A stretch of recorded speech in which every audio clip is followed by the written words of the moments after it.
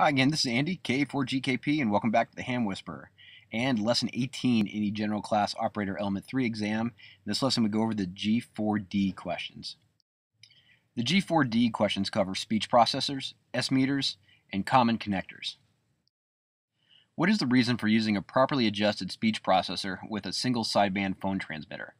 The answer is that it improves the signal intelligibility at the receiver.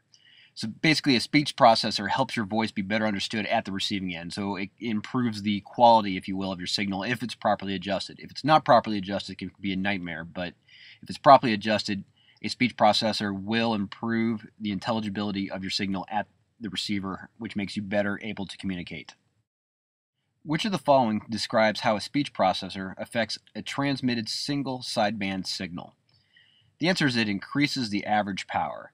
And you kind of think of this as giving your signal a little bit more force or punch, but not more power, which is kind of a weird comparison because what it'll do is it'll increase the average power. A speech processor will increase the average power of your signal, but it does not increase the peak envelope power of your signal. So you kind of want to think of it as kind of making your signal more clear, but not making it more powerful, if you kind of get that gist. But a speech processor will increase the average power of your signal. Which of the following can be the result of an incorrectly adjusted speech processor? Well, there's many things that could happen as a result of an incorrectly adjusted speech processor. Three of them are distorted speech, splatter, and excessive background pickup. And this is an all of the above question on the exam. If your speech processor is not adjusted correctly, it can do a whole bunch of stuff. It can cause your signal to become distorted and increase harmonics. It can also pick up this and send small levels of background noise like the squeaking of your chair. Sometimes the transmitter noise, like the turning of a knob, that type of stuff. So a lot of bad things can happen if your speech processor is incorrectly adjusted. What does an S-meter measure? Well, this is a simple question. An S-meter measures received signal strength. So you find this on a receiver and basically tells you how strong the incoming signal is. So S stands for signal, and that's a way you can remember S-meter is used to measure received signal strength. How does an S-meter reading of 20 decibels over S9 compare to an S9 signal assuming a properly calibrated S-meter? The answer is the signal is 100 times stronger. And you just remember this one because the formula is really abstract and it's there on the screen if you want to try it. But if you remember, an S-meter basically goes from S1 to S9. And each level on the S-meter is 4 times stronger than the previous layer down. Once it gets to S9, it's measured in decibels over S9, so it just goes to single decibels.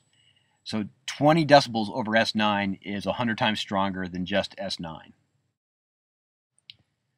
Where is an S-meter generally found? Well, an S-meter is generally found in a receiver because it's used to measure the incoming signal strength of a signal. So you're receiving a signal, you want to know how strong it is, you use an S-meter to figure that out. So the place of location where this would make the most sense is the receiver, and that's the common sense answer on the exam. Which of the following describes a type N connector? Well, type N connector is a moisture-resistant RF connector useful to 10 gigahertz. And this is a little bit of a technician class exam review. So type N connectors are common coax connectors, and they're used probably most often in amateur radio. As far as the possible answers on the exam, the type N connector is the one that has the most to do with amateur radio, and I think that's the best way to say that. So the other ones deal with stereo stuff and some other junk, but type N connectors deal with amateur radio. So if you keep that in mind, that'll help if you have problems with this question. Which of the following connectors would be a good choice for a serial data port? The answer is DB9 of the possible answers.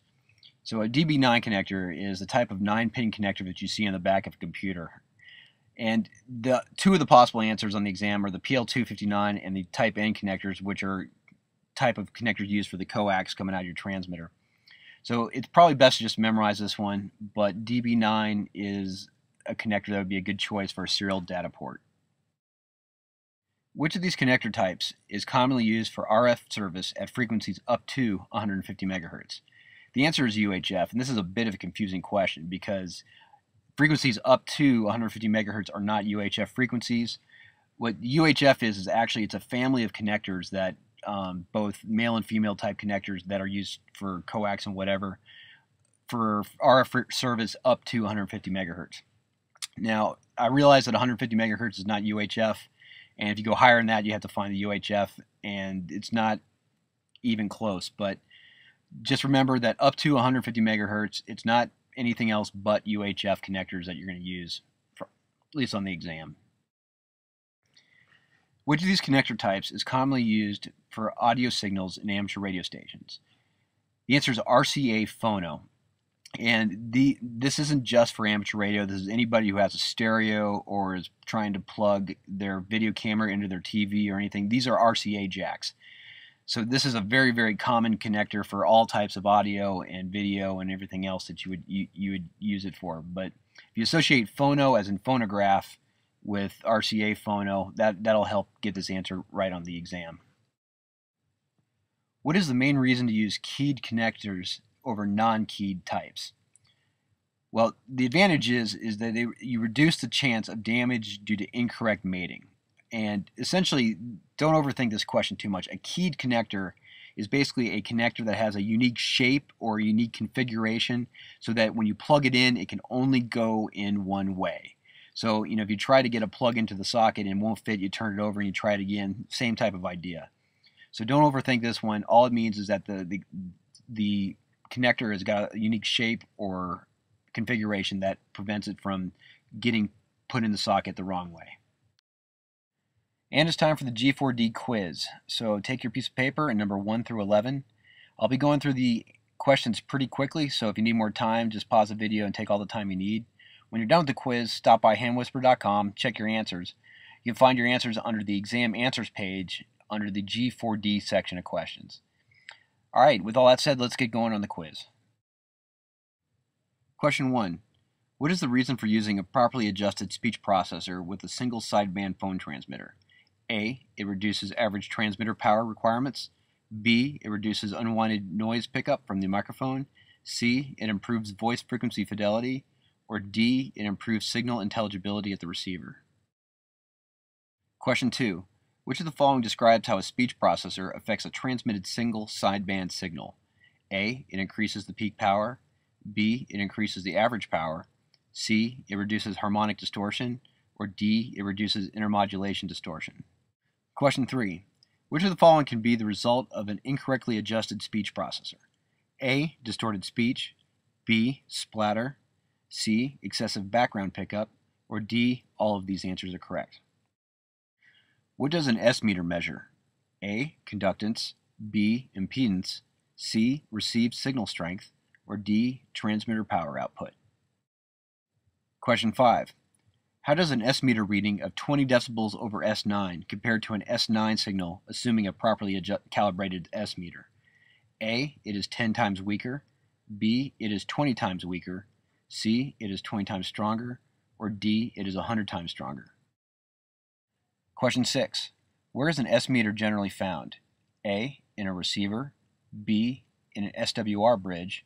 C. In a transmitter. Or D. In a conductance bridge. Question 7. Which of the following describes a type N connector? A. A moisture-resistant RF connector useful to 10 gigahertz. B. A small bayonet connector used for data circuits. C. A threaded connector used for hydraulic systems. Or D. An audio connector used in surround sound installations. Question 8. Which of the following connectors would be a good choice for a serial data port? A. PL259. B. Type N. C. Type SMA. Or D. DB9. Question 9. Which of these connector types is commonly used for RF service at frequencies up to 150 megahertz? A. Octal. B. RJ11. C. UHF. Or D. DB25. Question 10. Which of these connector types is commonly used for audio signals in amateur radio stations? A. PL259. B. BNC. C. RCA phono. Or D. Type N.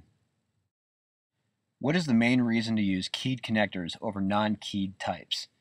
A. Prevention of use by unauthorized persons. B. Reduced chance of damage due to incorrect mating. C. Higher current carrying capacity. Or D. All of these choices are correct.